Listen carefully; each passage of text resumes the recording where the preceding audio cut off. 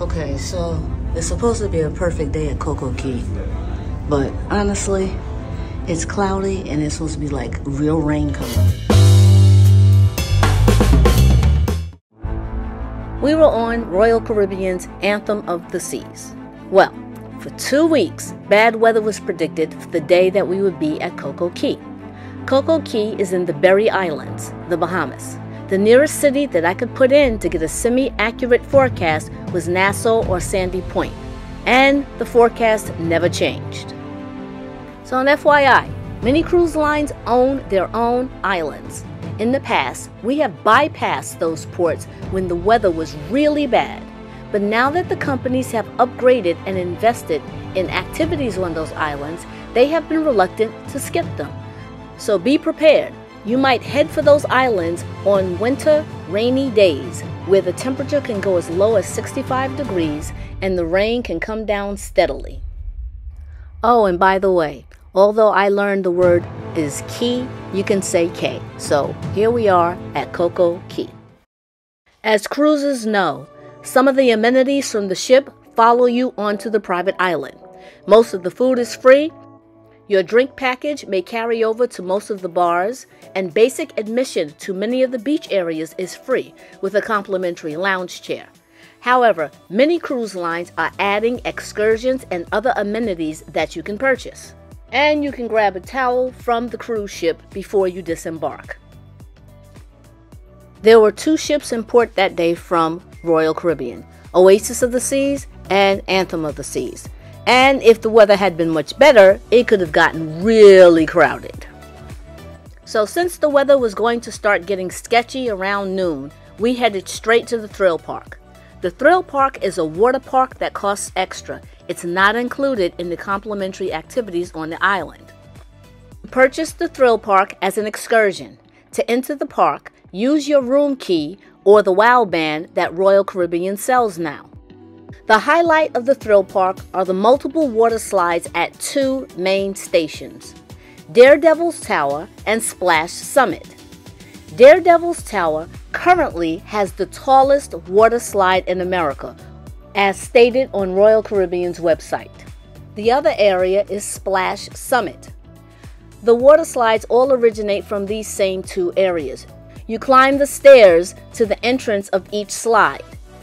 Up along the way, you will see signs that will tell you how long the wait is for a particular slide.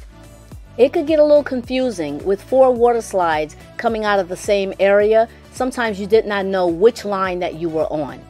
Other amenities in the water park area were showers, lockers, restrooms, and the snack shack, which is the complimentary food that will come with your cruise. Off from this area is Hideaway Beach, which I didn't get to because the weather was so bad.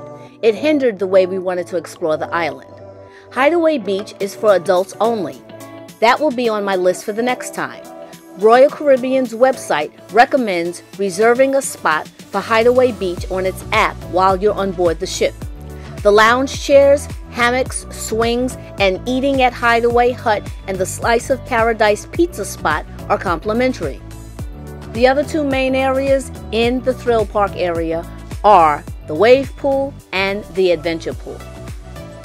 The wave pool was a typical wave pool. For the most part, the waters would be kind of calm, maybe even shallow. But then after a while, when the countdown happens, get ready for the big wave. The adventure pool means that you can work your way across the adventure by trying to hold on to some ropes and staying stable without falling into the water. So even though it did not appear as if everyone got off the 2 big ships that were in port, it was still crowded at the water slides. When the wait started to get between 45 to 60 minutes long and we realized the rain was coming and we really wanted to snorkel and go to the beach area, we headed out of Thrill Park. So we took one last look around and then headed to the little shopping area that was outside of the park. If you do go out and you want to come back in again, you can. Just make sure you have your room key or your WOW band so that you can scan back in. This is particularly important if you decide to leave your stuff over there while you explore the rest of the island. Thrill Park does cost extra, and there is a height restriction for people to go on the rides. However, if you have younger ones with you, the free activities are outside Thrill Park, such as Splashaway Bay. And to the left of the entrance to the Thrill Park is Captain Jill's Galleon. Jill Island is one of the main beach areas. The other beach area is South Beach. There's the Straw Market shopping area, cruise complimentary dining, kiosks where you can rent snorkeling gear, complimentary lounge chairs and umbrellas and hammocks to chill out on, and just a plain day at the beach. Prior to getting there, you might want to check out the excursions that cost extra, such as a jet ski rental, a cabana, or a seaside daybed. The last time we were on CoCo Cay, all of this hadn't been completed yet, especially the thrill park, so having the signs to show us to where to get around were very helpful. Within Chill Island is Oasis Lagoon. If hanging out at the beach and getting all sandy is not quite your style, then there's a pool that you can swim in. A bridge spans the two areas of Oasis Lagoon, which is huge and seems to be able to accommodate if everyone did get off the ship. One of the features of Oasis Lagoon was the swim-up bar. Over in Thrill Park, if you signed up for the zip lining, that's where it will be. You will zip line right on over the wave pool. Also available was a helium balloon activity, which wasn't operating that day. So, I'm going to sum up my less than perfect day at CoCo Cay. If the weather was better, everything would have probably been more crowded, and the water slides in the thrill park would have probably had 2-hour waits rather than the 30 to 40 minute lines that we had.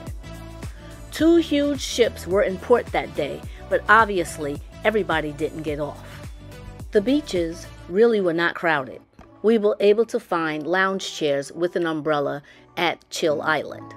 However, lack of sun made the snorkeling a little bit dark, and I was able to at least get 1 hour in before the rain really started coming down hard. Speaking of which, the rain did start early, as predicted, so we only spent 3.5 hours at CoCo Cay and only 1 hour of that snorkeling, which I love to do. We could have stayed at the beach, but the rain made it much cooler and a little messy. It was hard to lounge in a wet chair, and the umbrellas didn't stop much of the rain from shielding us. We actually tried to stay a little longer, but since we will cruise again, it didn't matter, so we went back to the ship. Hopefully, we'll get to CoCo Cay again with better weather, and we'll be able to give you a better report, and we'll be able to tour the whole island. We hadn't been there since 2018, so we really want to see all the improvements. Until then, I'm the NYC Traveler, and we've been to Royal Caribbean's private island.